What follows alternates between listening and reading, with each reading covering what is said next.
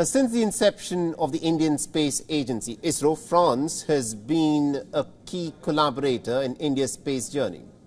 Whereas the Indian Prime Minister will be the guest of honor at the Bastille Days parade celebrations in France, expectations are that the Indo-France space cooperation will reach new heights.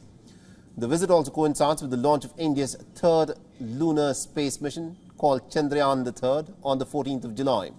And our senior correspondent, Siddharth MP, spoke with John Mark Stork, a top official of the French Space Agency CNES, for some special insights. Listen.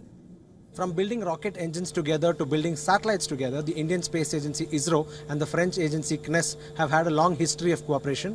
Now we are being joined by Mr. Stork from the French agency CNES. So please tell us about the existing areas of cooperation between India and France in space. So, as you said, it all started in the 60s with sounding rockets, because the Professor Blamont, who was the first scientific director of CNES, came here in India with the technology of sounding rockets. Then it evolved to engines with the VCAS engine that is still in use on the very successful Indian launchers, PSLV and GSLV. And now we are looking for the future. So the future is Earth observation.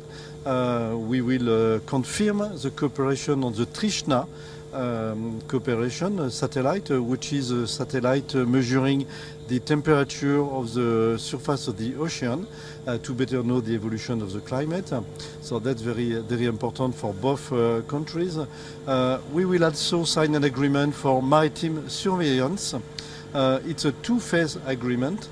One phase consists in providing the data to India about maritime surveillance from assets we have in France.